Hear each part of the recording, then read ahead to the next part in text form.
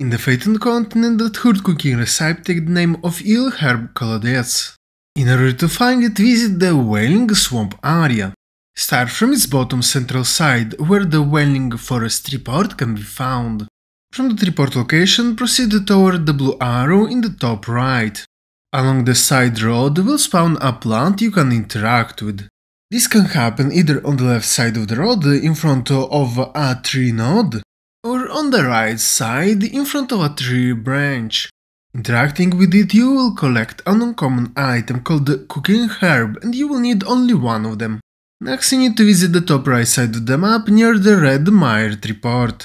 From where then, you need to reach the central part of the Wakonda swamp area, where you will find a lot of enemies reminding a Chinese-style dragon.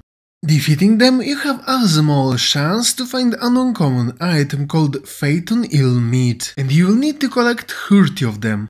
Once you have all the ingredients, it's time to visit the Kalaya area. To be precise, start from its top right report called the Black Falcon Inn. Slightly to the left from that report location, you will find the cook NPC hidden behind another vendor icon.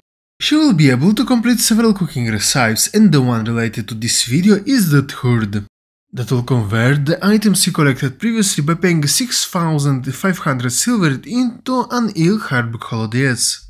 At this point that you have it, it's time to open your inventory and use it in order to complete the adventurous tom objective you came for.